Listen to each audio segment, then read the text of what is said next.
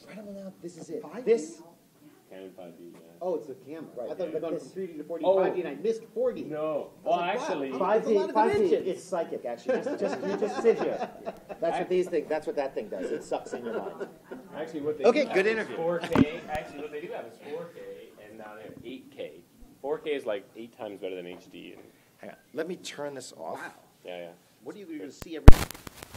It's like looking out a window, but I saw one at the electronic show in Vegas, but they don't do, they don't shoot a lot of stuff. They don't have the images Right? for it yet. Yeah, But so you they- saw images for it? How did I that- did. Was it It's crazy. amazing? Yeah, it's literally looking out a window. Yeah, it's crazy. Yeah, but sometimes I take you out of the show.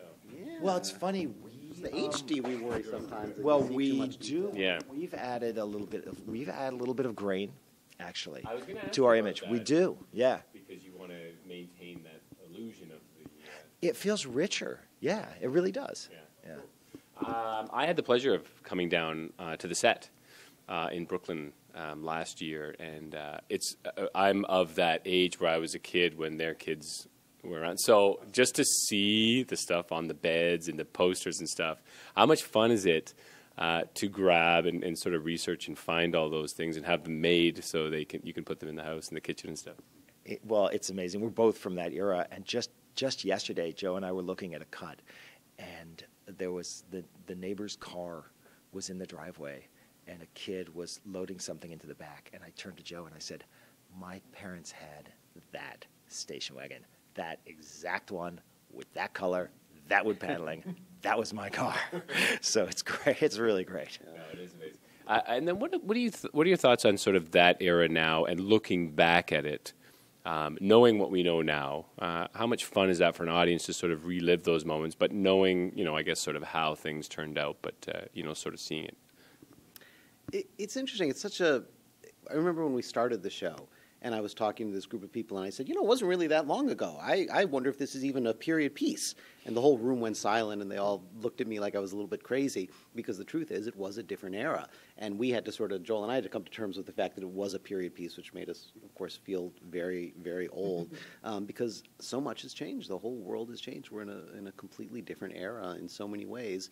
And I don't think I look back on it, and I don't think Joel does either, it's not one of those things like the 50s. It's not a simpler time or an easier time. It was a very fraught time, and people were upset, and people were scared. In that way, I don't know if the national mood or people's feelings are different. I think it depends on how old you are. Like you were saying, we were kids then. For us, that feels like childhood. So to some degree, it depends on how old you are and who's watching the show. I remember talking to Kerry Russell on the set, and on the surface, obviously, it's a spy, thrillers, that kind of thing, and she really sees it as a relationship show, or told me she did, between her and Matthew Rhys's character. And I found it fascinating to see how they evolved, how one sort of felt it was more of a real relationship at some point, and then the other one, the partner did, and then one sort of thought, well, maybe being in America is the place for us and our kids, and other was like, no, we got to help the motherland and stuff like that. So I'm just wondering how that's evolving going forward in season 2, because there was such great back and forth I found between the two of them. You tell me, first of all, what do you sort of season 2, what we're going to sort of see? Well, we talk a lot about those relationships as the fundamentals of the show. It's a show about identity and relationships and who we are. And I think part of what's fun exploring is that we talk a lot, particularly in America, about our feelings, right? And our feelings in relationships.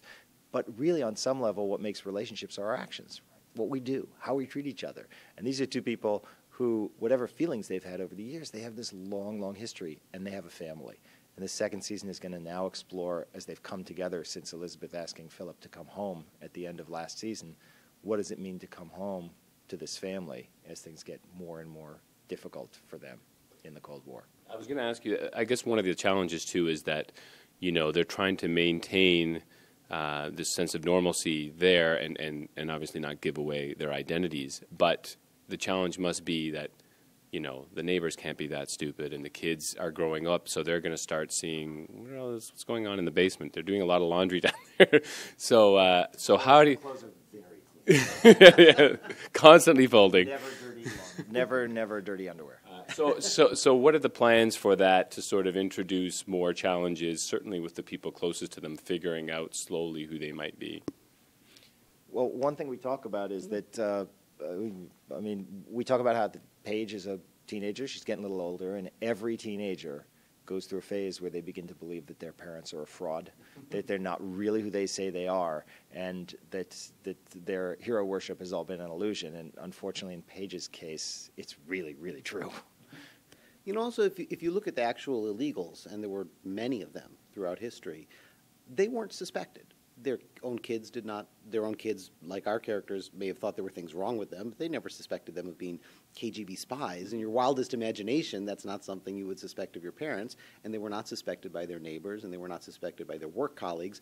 They tended to be given up because we ended up with spies inside the Soviet Union or the Russian intelligence service who eventually gave them up. So the thing about being an illegal, and the reason the KGB put them here, is because their covers were so secure.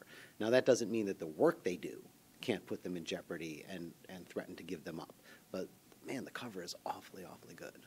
I guess it's such an unbelievable story that people would be like, right. I don't know. Is there anything that we're going to see in Season 2 that sort of reflects what actually happened in history? I mean, I know the overarching, I mean, you still have Reagan and you still have, but is there some events that might take place in this particular period? Yeah, we do have some things and some people, you know, we talk a lot about the fact that we have a great thing in this show in that the history is always there. It's like an extra dimension. We don't just have characters and stories and things going on. We have this history that because of the work they do, the actual events are so important to them. They're so important to Philip and so important to Elizabeth. And the events are kind of pushing in on them all the time. So they add this great tension to what's going on. And we don't have a sort of singular episode this season the way we had the Reagan assassination, but we have stories that are going on in Nicaragua and Afghanistan, all the things that were percolating in the world. And if I just want to ask you sort of about the FX brand and what that means, certainly for the number of episodes you make and what you're allowed to do and the time you can take to do the show properly, right? I mean, you see all the other conventional networks trying to catch up to what, you know, yourself at HBO and those kind of places are doing. So how would you sort of speak about that and why this fits in with the brand? Well, we have such great partners at FX, and I can't imagine doing this show anyplace else. They just challenge us to dig deeper every time.